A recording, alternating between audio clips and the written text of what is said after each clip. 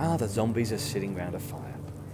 Now, biomass is essentially plants, and you can get energy from biomass in 3 different ways. The first way is by burning the stuff, combustion. That can be done on a small scale, like a little fire here, or on a large scale. You can have a power station that runs on, for example, wood chips or elephant grass grown specifically to be burnt and have energy released to produce electricity. In the developing world, they use dung, animal dung, and that provides energy for cooking. Secondly, well, this is a huge dump here, a huge landfill, but they're generating energy from it. Now, how would you do that? Well, if you notice, there is a pipe, and that pipe is draining the biogas, which is essentially methane, and is used to power a generator. So that is anaerobic respiration. Anaerobic bacteria metabolize the waste and form methane. The third way is fermentation, which is making alcohol from plants.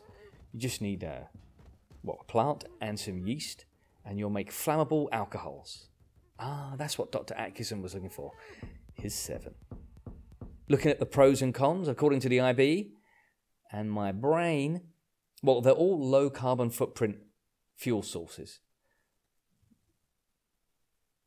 They're widely distributed all over the planet. Pretty much all of these are available to be used. They're low tech, so not much investment needed to get it going.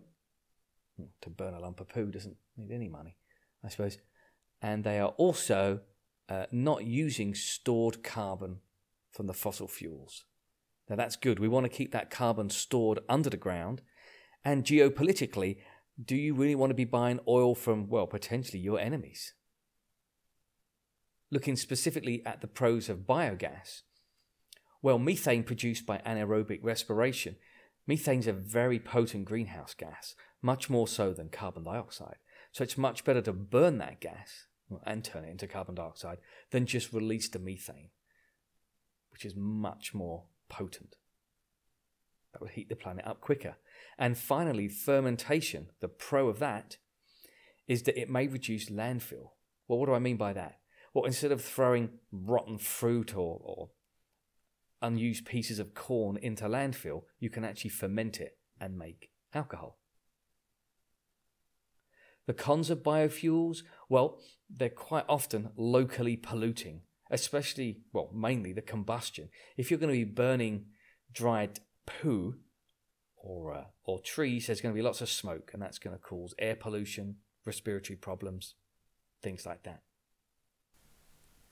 The other con of biofuels is, well, you're turning food into fuel. What if people wanted to eat that food? And famously, Mexico's tortilla shortage, 2008, was caused by, well, biofuels. People were turning corn into fuel instead of food, and food prices went up and caused a lot of hardship for those in the developing world. Oh, I forgot to say renewable. Pros of biofuels, renewable. And we're done.